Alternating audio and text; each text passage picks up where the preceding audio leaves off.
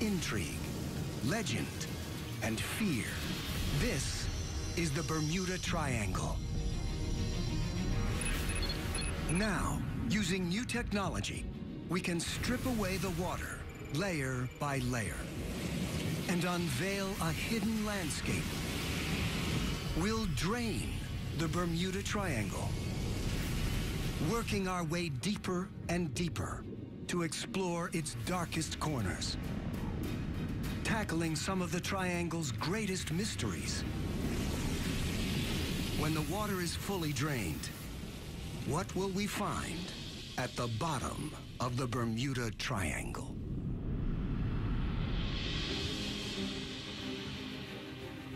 Bermuda, an island oasis 650 miles off the east coast of the United States. For centuries, it's been a refuge for Atlantic shipping, but the island's waters conceal a deadly threat. At the same time as being incredibly attractive, Bermuda also represents a serious no-go area for mariners without specific Bermuda experience. Bermuda's name comes to strike fear into the hearts of sailors and earns a reputation as the Isle of Devils. The paradox of Bermuda's paradise is that it was literally a ship's graveyard for its first 200-300 years. As custodian of the wrecks, Philippe Rouja tracks and monitors Bermuda's historic shipwrecks. And there are plenty to keep him occupied. In fact, these waters may have claimed up to 300 vessels. Why have so many ships perished in these crystal-clear seas, so close to land? Philippe sets out to visit several wrecks that could shed some light on this mystery.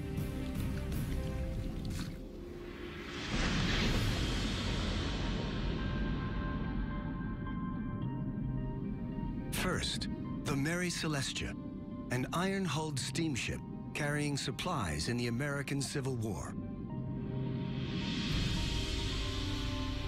She left Bermuda, she came down South Shore and came to her demise right here, which is a very curious thing because we're literally only 800 meters from shore. And it happened on a flat, calm day.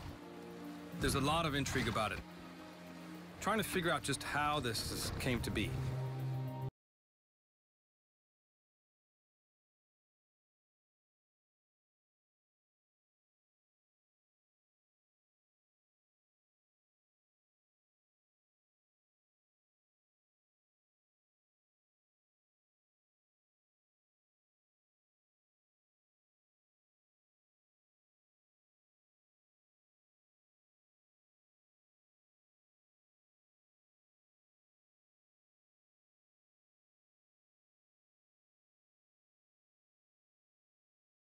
According to Philippe's records, numerous wrecks completely encircle Bermuda. There's clearly something out there that poses a deadly threat to shipping. To address this and other long-standing Bermuda Triangle mysteries, we need to see the underwater lay of the land. Removing the ocean layer by layer to gradually reveal an extraordinary landscape.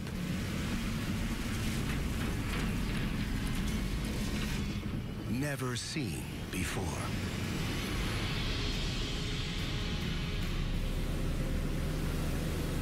To look into the Bermuda Triangle's depths, we use a fast-evolving technology called sonar mapping.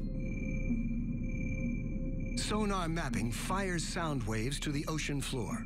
The return signals display the shape and depth of the land beneath.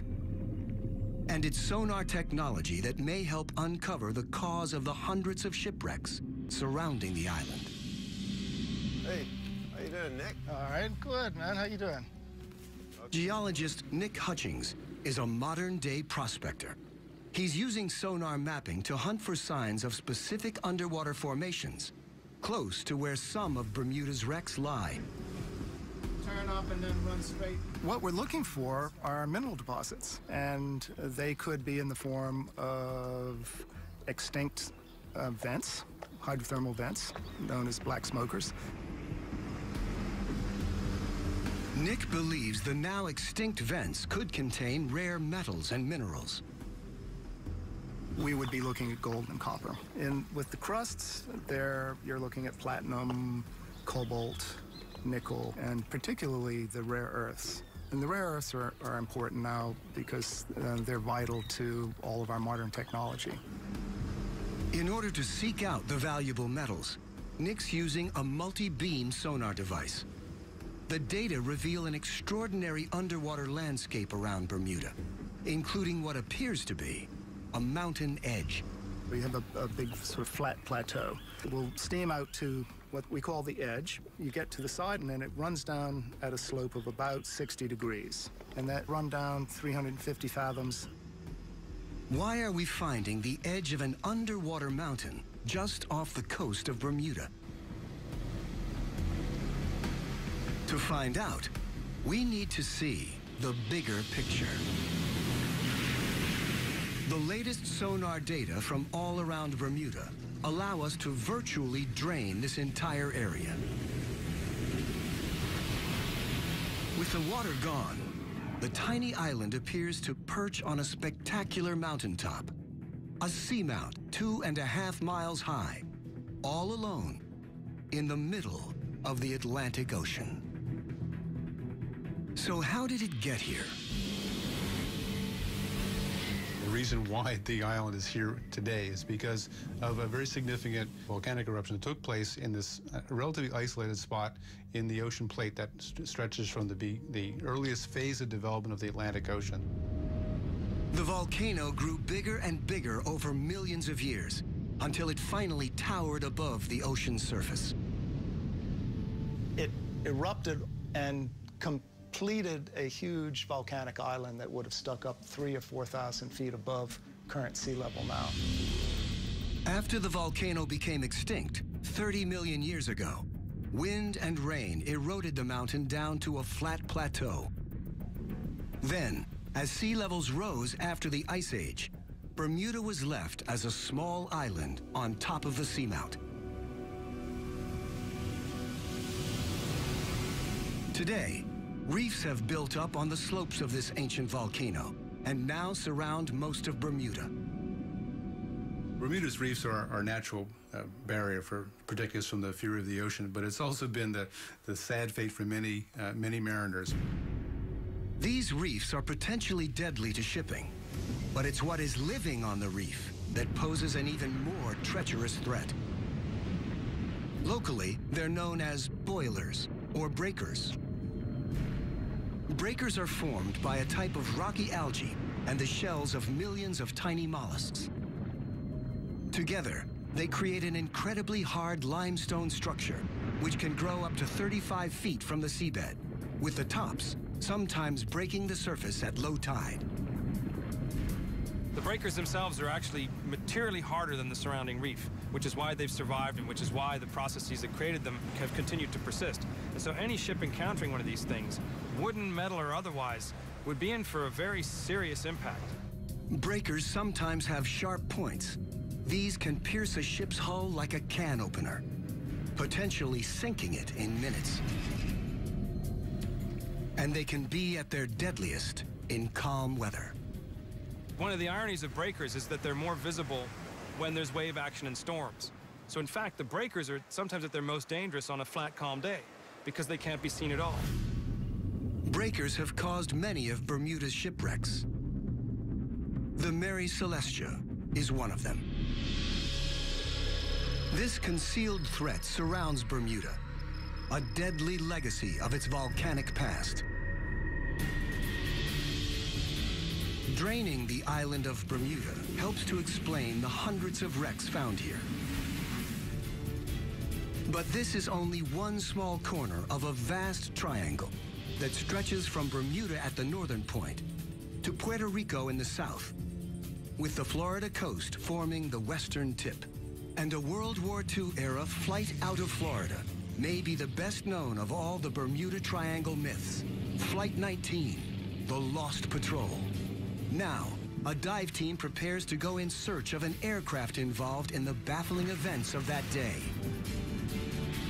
As we drain deeper, new discoveries may finally help solve this mystery. December 5th, 1945. 5 Avenger torpedo bombers take off from Fort Lauderdale Naval Air Station in Florida. Flight 19, as it's codenamed, is a routine navigation training mission along the Atlantic coast. In command is U.S. Navy Lieutenant Charles Taylor, a highly experienced airman. He's led dozens of training missions, but is unfamiliar with this particular stretch of coast. Midway through the mission, things start to go wrong. Lieutenant Taylor reports trouble with his compasses. With the weather deteriorating fast, they're soon hopelessly lost. A PBM-5 Martin Mariner sets out on a rescue mission to locate the flight and guide the pilots back home. The Mariner calls in a routine message.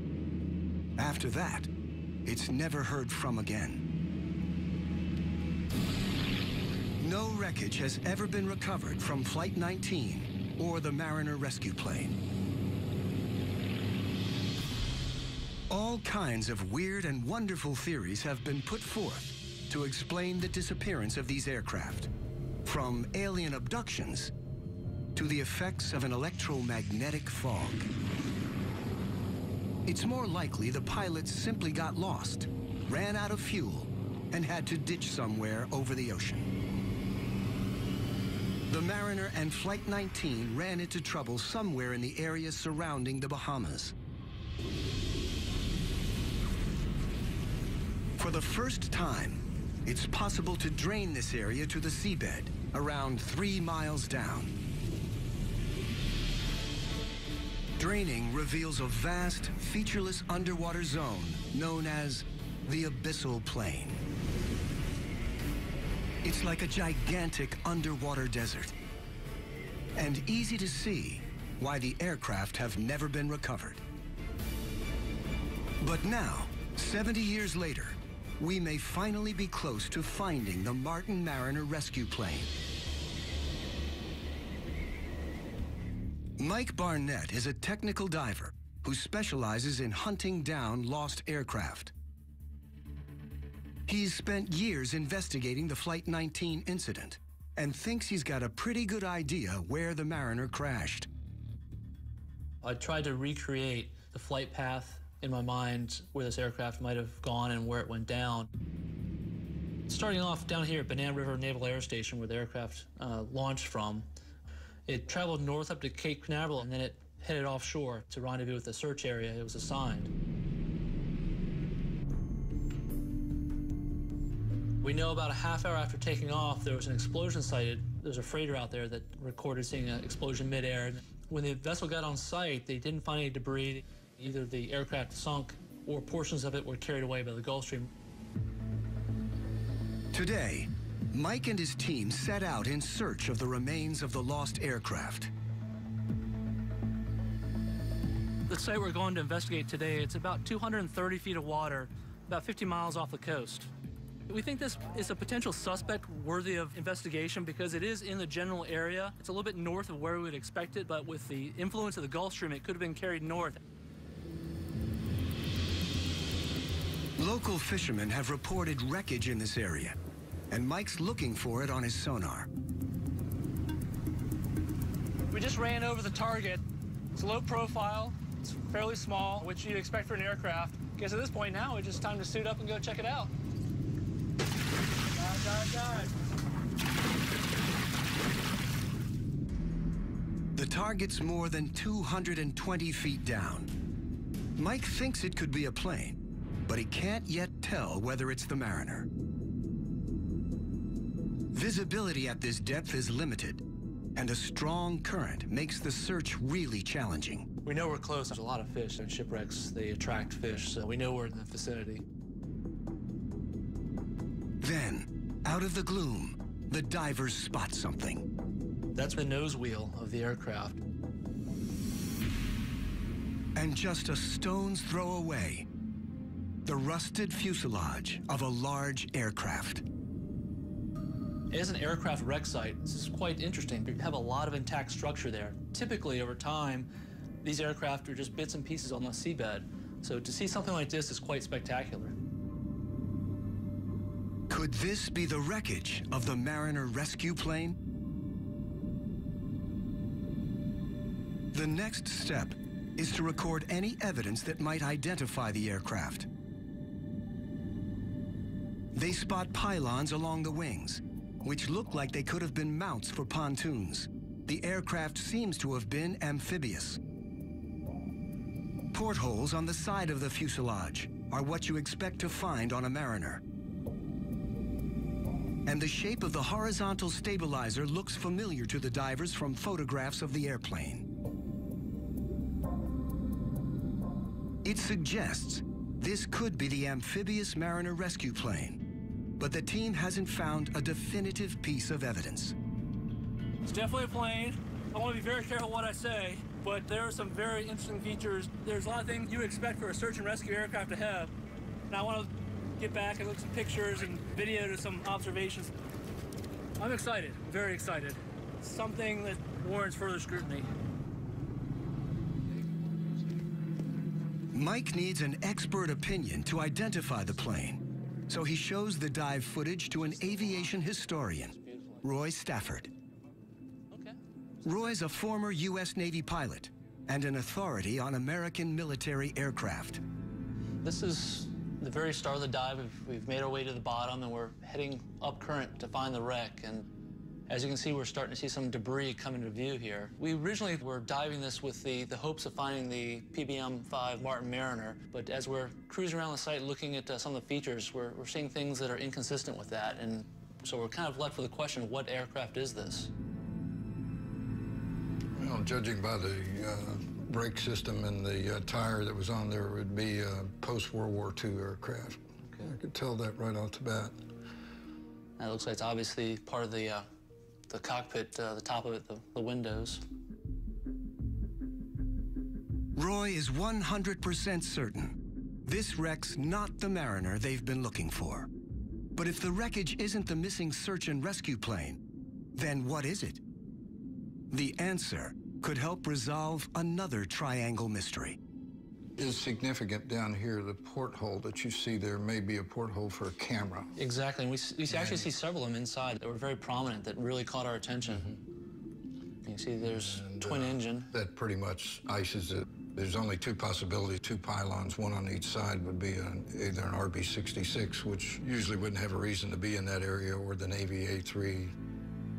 It doesn't take Roy long to conclusively identify the type of plane.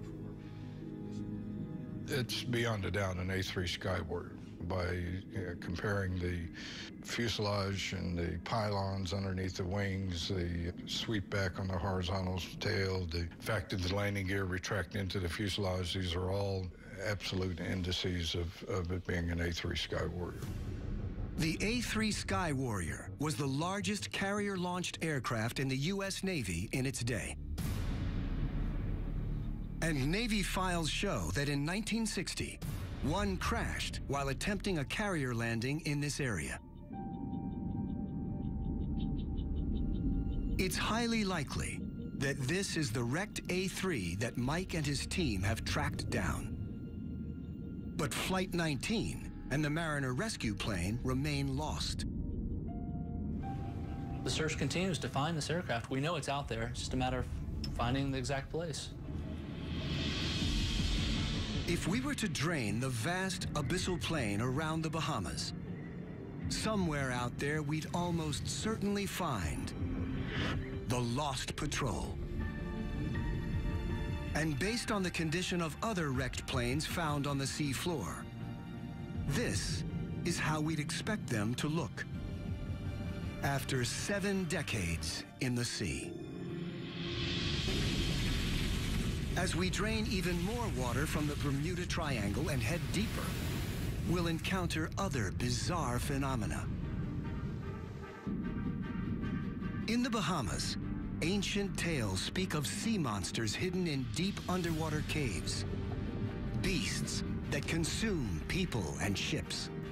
Now scientists are uncovering the extraordinary truth behind these legends.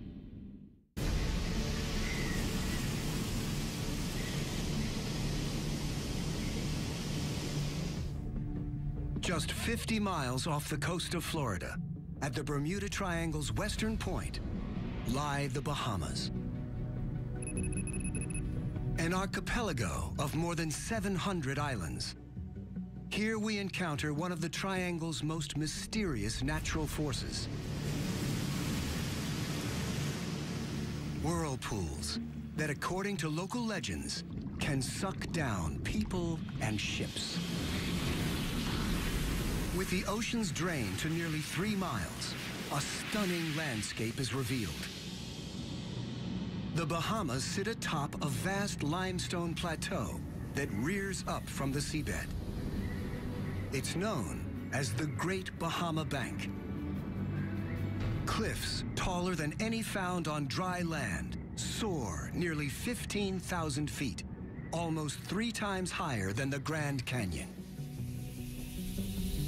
Closer to the shoreline, another phenomenon. Some of the strangest geological rock formations found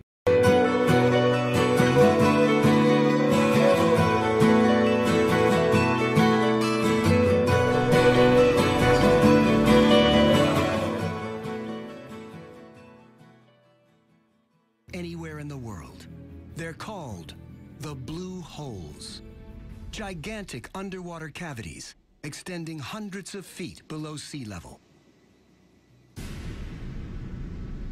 Dean's blue hole is the biggest and deepest of them all.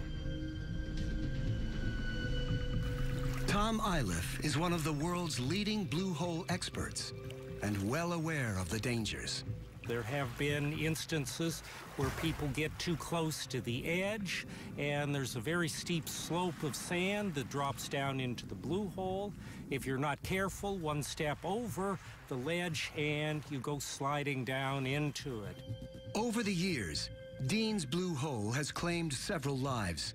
Locals tend to keep their distance, warned off by some alarming supernatural tales. In the Bahamas, there's a lot of stories and folk legends pertaining to blue holes. One of them is that there's a monster called the Lusca that lives down in the blue hole, and the water coming in and out is actually the Lusca, this monster, inhaling and exhaling water. There's stories of ships coming in close to the blue hole and actually being sucked down by the inhalation of Lusca. Incredibly, Tom has observed whirlpools at Dean's blue hole, just like those spoken of in the legends.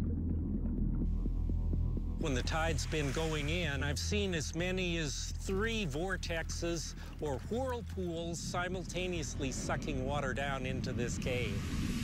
Tom's eager to find a rational explanation for this strange phenomenon. There's a tidal effect at work here. But could there also be other forces operating in the blue hole's largely uncharted depths? The only way to find out is to dive. Tom's been exploring blue holes in the Bahamas for more than 20 years, and they never fail to impress. They're portals to another world. When we dive in this, it's like going to no other place on the planet. The blue holes are an unusual natural feature that geologists now think they understand.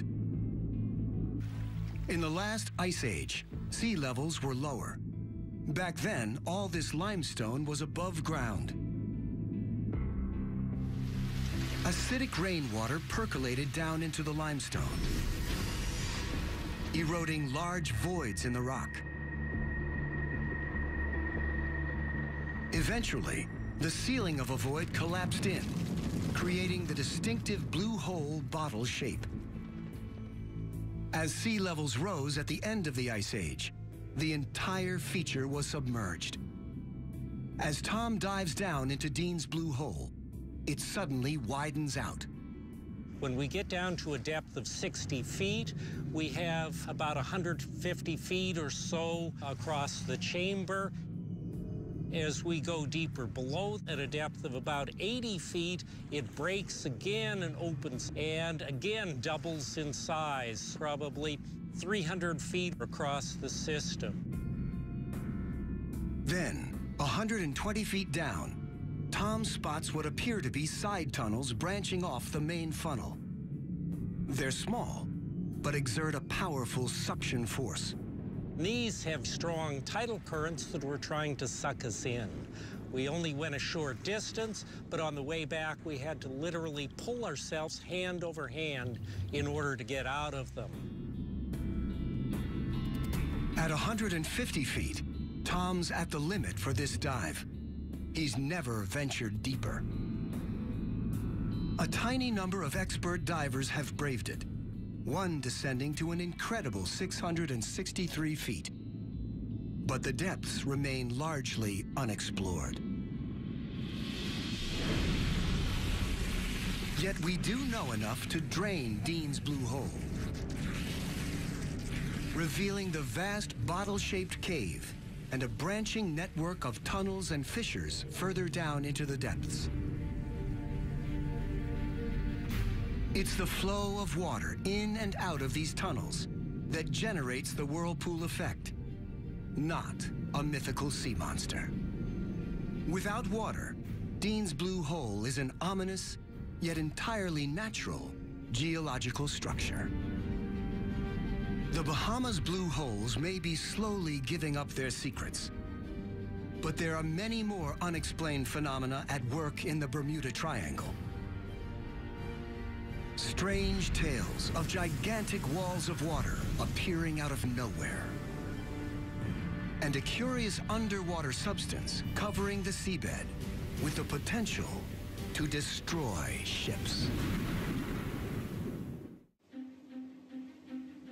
March 1918, a U.S. Navy cargo ship sets sail from Barbados. The USS Cyclops is a large 19,000-ton bulk carrier. She's transporting a cargo of manganese ore, and there are 309 men on board. One day out of port, she enters some of the deepest waters in the Bermuda Triangle area and simply disappears.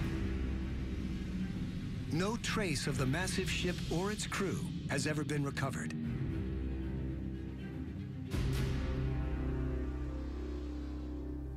For Marvin Barash, the story's linked with personal tragedy. My great-uncle, Lawrence Merkel, was a fireman on board the ship. He was in his early 20s, and he was among the 309 lost. Typically, when ships are lost, something is found. Whether it's part of a lifeboat, whether it's some cargo, some piece of wreckage, something turns up eventually. In her case, nothing. The absence of any scrap of wreckage soon gives rise to some wild theories. All kinds of bizarre stories came out. There was a Washington, D.C. newspaper that claimed that she had been taken over and had been turned into a pirate ship and was running in Amazon waters. Others were saying that she had been taken over by a German submarine, even as far as gigantic sea life, like octopus. There were some pictures of such incidents in some newspapers across the country.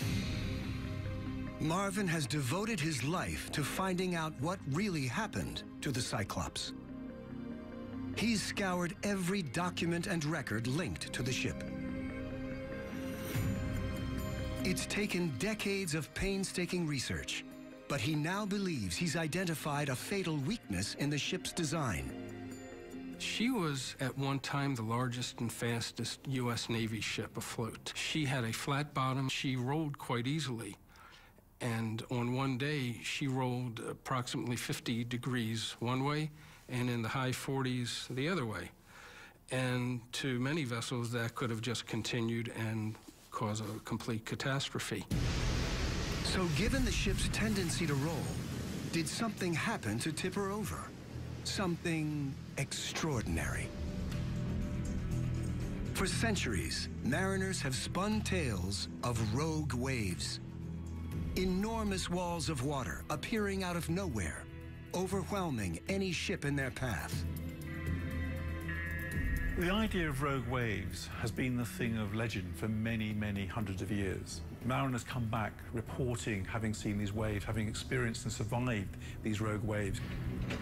According to Dr. Simon Boxall, these old tales can no longer be ignored. By using satellites, we can observe the entire world in a few days. And so we have, over the last 20 years, observed and measured freak waves, which are, in some cases, in excess of 100 feet. So they do exist. Supersized waves have occasionally been captured on film. This one, in the winter of 2012, slammed into an emergency response vessel in the North Sea.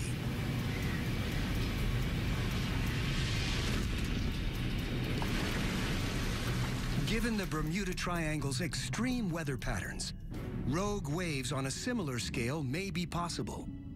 You have North Atlantic, you have equatorial storms, the hurricane system's coming through on a regular basis, and you've got storms coming off the Gulf of Mexico. And these come together to create a very confused and a very turbulent sea with freak waves. So did the Triangle's turbulent seas produce a freak wave large enough to sink the Cyclops? The Bermuda Triangle has long been thought of as a place of mystery. We're using the latest technology to drain it layer by layer and possibly dispel the myths. Sometimes, experimental science can help tackle a long-standing puzzle. Plymouth University in southern England, the Coast Laboratory Wave Tank. This is one of the most advanced wave tanks in the United Kingdom. It can simulate a wide range of the ocean conditions that occur in the Bermuda Triangle. Scientists here take the theory of rogue or freak waves very seriously. Let's go for a focus location of 16 meters. Today, these oceanographers are conducting an experiment to determine whether a rogue wave could have sunk a large vessel like the missing U.S. Navy ship, the Cyclops. The team deploys a scale model comparable in size to the Cyclops. First, they generate a normal wave pattern.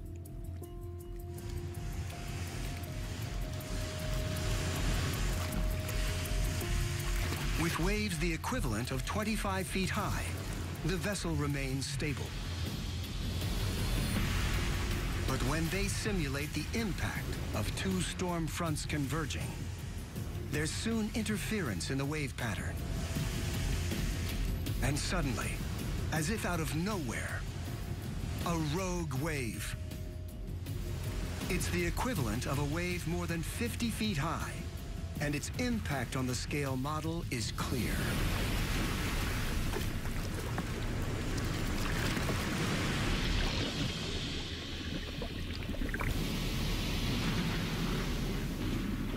So there is evidence that a rogue wave could theoretically have sunk the Cyclops.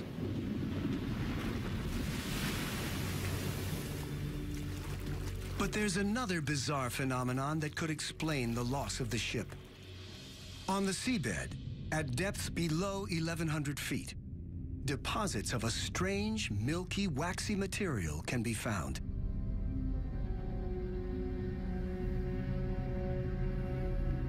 A single patch can cover an area bigger than Manhattan. It's a substance called methane hydrate. These methane hydrates are formed as a result of material from the surface, organic material, dead fish, dead plants, plankton, sinking to the seafloor and then degrading through bacterial decay, microbial decay. This footage shows actual clumps of methane hydrate on the seabed. Methane can also get trapped in pockets beneath the ocean floor. 1981, in the South China Sea, a drill ship hit a shallow gas pocket, causing a blowout. As gas bubbled to the surface, it made the ship unstable, leading it to capsize and eventually sink. Any large-scale disturbance on the seabed, such as an earthquake or landslide, could dislodge a substantial slab of methane hydrate, which turns to gas as it floats to the surface. So a methane hydrate release could potentially have caused the USS Cyclops to capsize, especially given that her design left her prone to rolling. But the only way to determine what really happened to the ship is to find her wreckage. Having studied as much as I could about approximately how far the ship may have made it from her departure point, I think she probably was about a day out of port, and she probably wound up around the northwest area of Puerto Rico. Marvin's hopeful that the wreckage site may one day be found. To find the resting place of Cyclops and my great uncle and all the others who served with him would mean a lot. But if Marvin's calculations are correct, the ship won't be easy to recover. Draining the area reveals a trench up to 5 miles deep. The Puerto Rico Trench. This is where the triangle reaches its deepest point. In fact, it's the deepest point in the entire Atlantic.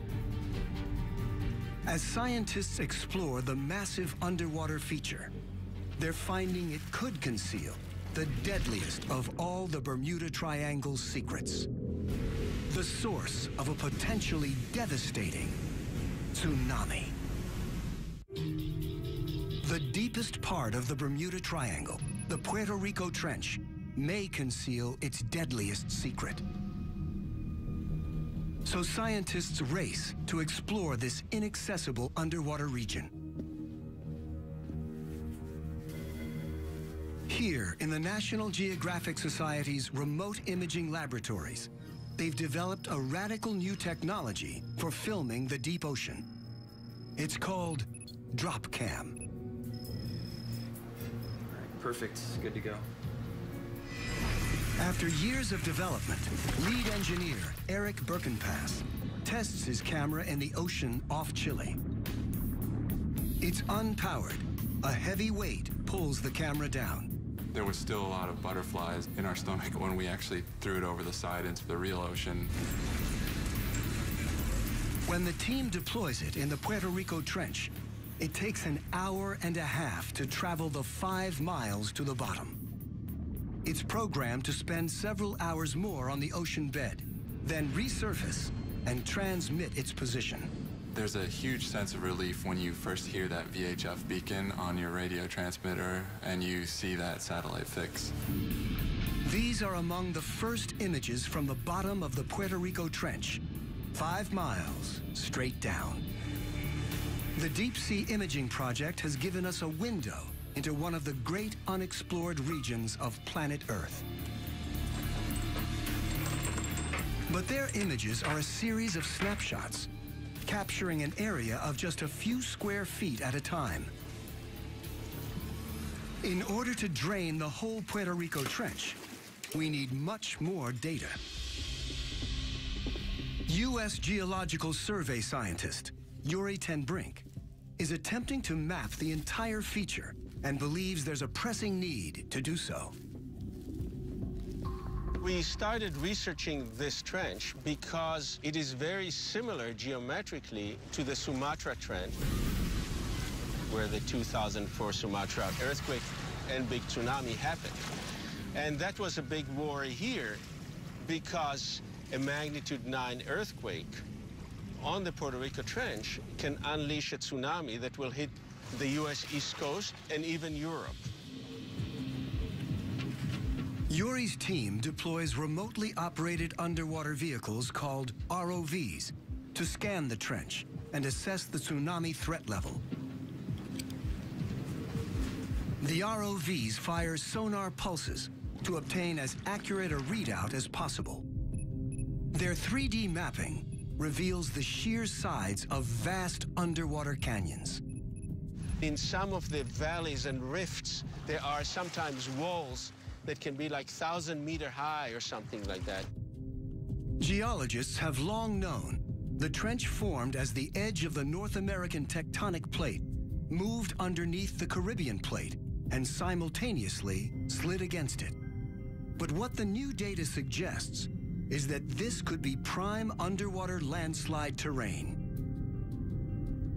They can move rocks in areas that are many hundreds of kilometers squared, size of big cities and more, actually. The thickness of the rocks can be 200 meters or more, so you are talking about altogether 10, 20 kilometer cubes sometimes. So an underwater landslide on this scale might potentially threaten the eastern U.S. with a tsunami, just as Yuri feared. You think of Boston, of Charleston, of Baltimore, and you think of all the nuclear power stations that are along the coast. And so you have to prepare for it.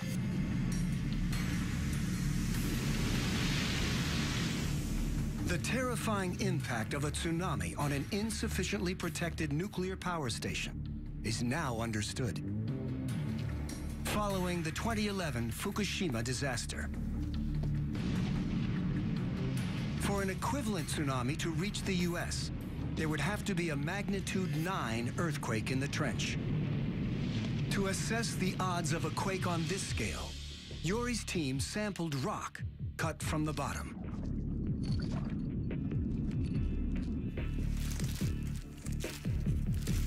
Back in the lab, they were able to reach conclusions about the threat to East Coast residents and those living closer to the trench. From our current understanding, we are not sure that it's capable of such large earthquakes. That not to say that it's not capable of big earthquakes, magnitude 8 to 8.5. That could also happen. They may not hit the U.S. East Coast, but they will still cause tremendous damage in the Caribbean.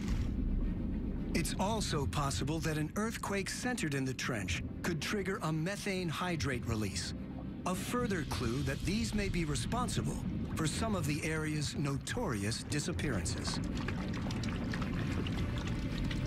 Yuri's completed data allow us to drain 500 miles of the Puerto Rico Trench. Given its vast scale and immense depth, it's perhaps no surprise many of the triangle's missing ships and planes remain lost. There are spectacular sheer cliffs several miles high. It's truly an awe-inspiring landscape at the very bottom of the Atlantic Ocean. 5 miles down.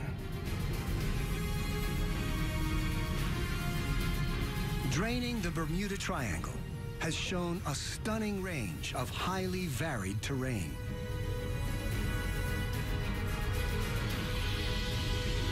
Including some of the strangest features known to exist in our oceans. The myths and legends of the Triangle are persistent and deep-rooted.